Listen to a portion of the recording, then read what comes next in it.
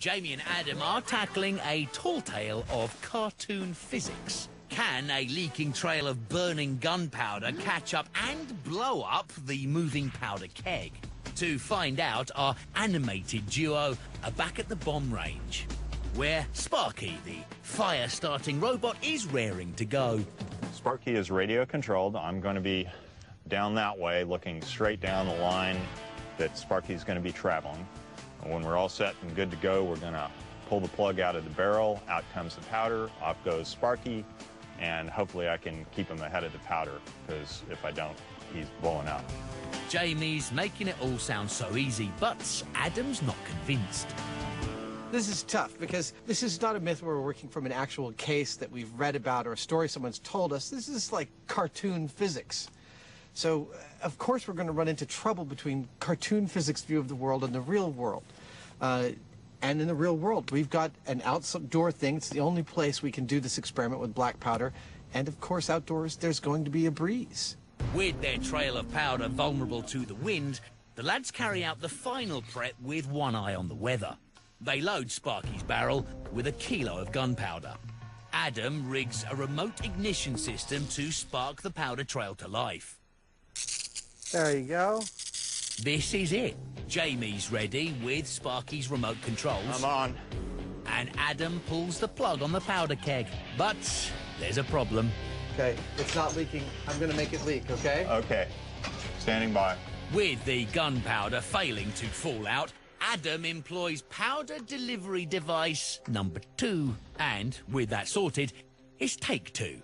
Okay, go. Jamie directs Sparky along the track, leaking his deadly trail. Adam adds the spark. In 3, 2, 1. But Oh! there's another problem. The flames caught up with Sparky, but didn't travel up the falling powder and into the keg. Adam and Jamie's solution is to drill a larger hole for a more substantial leak. I'm on.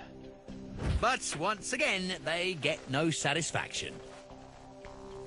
It didn't go. That sucker just wants to clog. Despite several more attempts, the powder refuses to fall freely enough to stay lit all the way to the intended target. Wait. And although Adam's annoyed, he's adamant they can get this right. I don't think this is disproving the myth or saying that it's not possible. I don't think we're hitting our mark, and I'm not ready to call it until I feel like we have. What Adam and Jamie need is an ingenious last-minute plan to keep the powder flowing. The only thing I can think to do is put a shaker on it. And the only shaker I have is right here. That's really a shame to make this go away, but... It's a nice drill.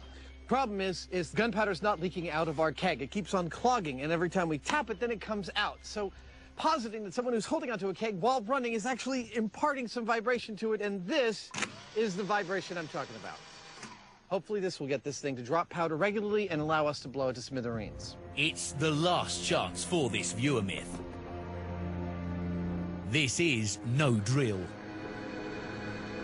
Here we go.